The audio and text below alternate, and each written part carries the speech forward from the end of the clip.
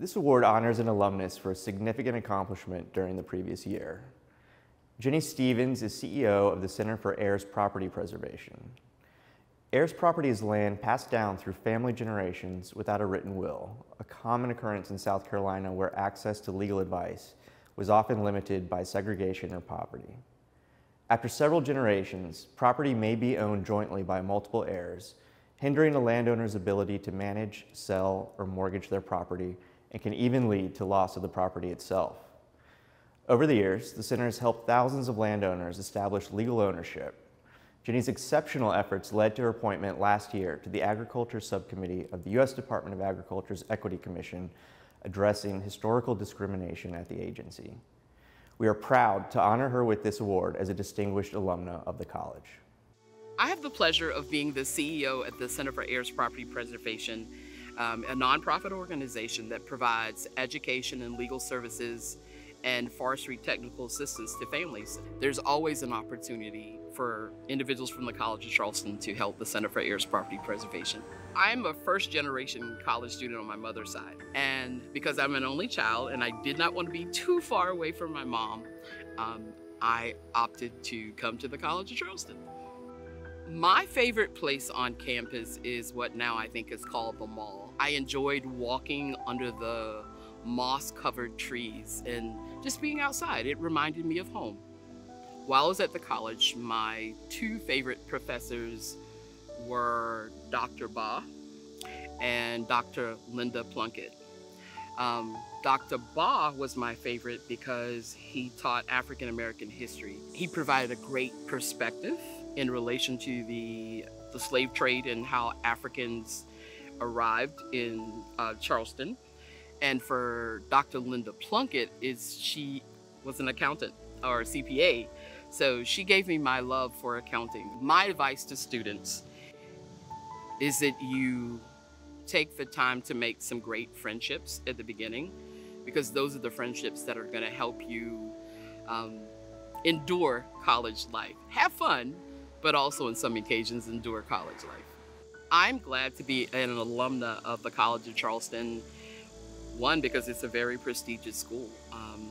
And you know, when people ask you, well, so where did you graduate from? And you say the College of Charleston, they're like, wow.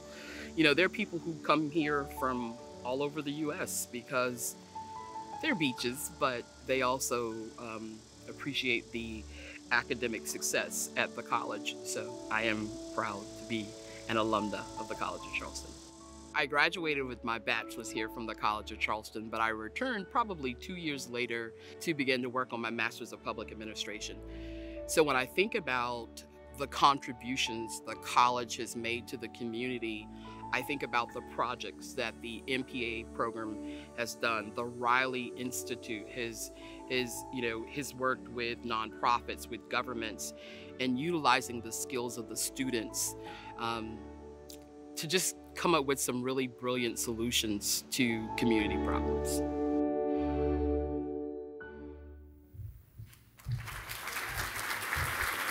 President Hsu and I are honored to present the Alumna of the Year Award to Jennie Stephens.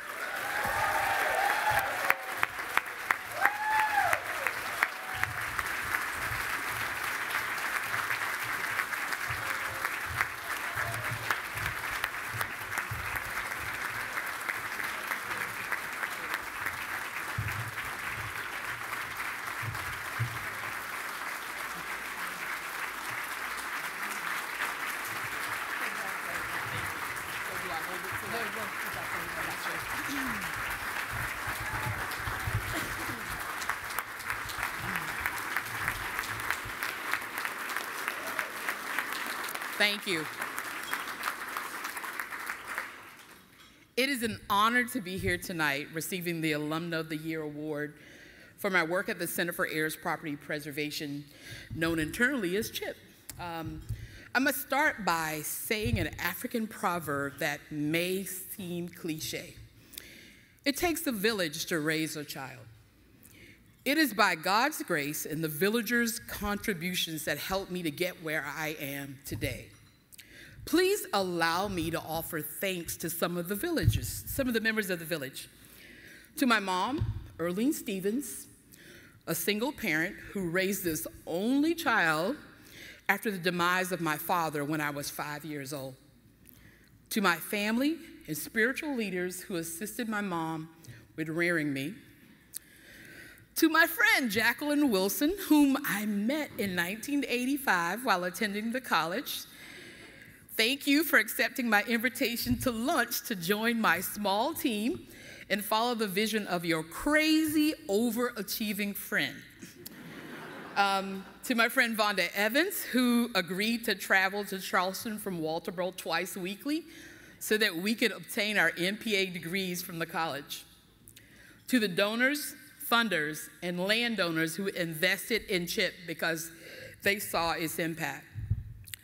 Last but not least, to my chief officers and board members, you believe in me and you are supporting my vision to create an alliance of partner organizations that will ensure that heirs property landowners in the U.S. and its territories will have the tools that he or she needs to protect their land and make it a working asset.